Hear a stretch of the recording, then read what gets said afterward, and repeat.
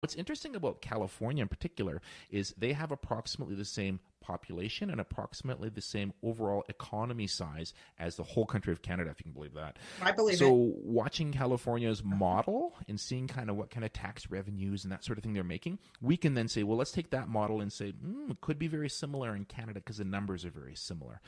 But the regulations are different.